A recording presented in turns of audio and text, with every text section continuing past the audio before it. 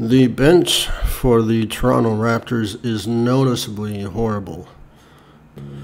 We are 15th in bench net rating. Teams like Orlando Magic, Atlanta Hawks, Washington Wizards, Detroit, New York Knicks, and Indiana Pacers, even the Charlotte Hornets, have a better bench rating than we do. We are a joke of the NBA. When the preseason came around and we went 4-0, I thought we had the best bench in the Eastern Conference. But when the season came around, when it was really time to care, they didn't show up. And now that is our biggest weakness.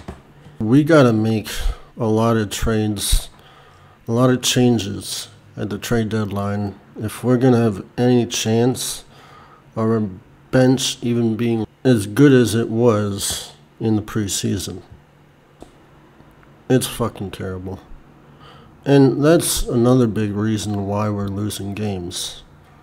Low to no bench production. Gary Trent Jr. has clearly fallen off a cliff with his game. And Grady Dick, I'm not expecting him to score 25 points a game. Chris Boucher is fucking terrible. Malachi Flynn, always nowhere to be found. Jalen McDaniels doesn't get enough run time to see if he can really hang with the big boys.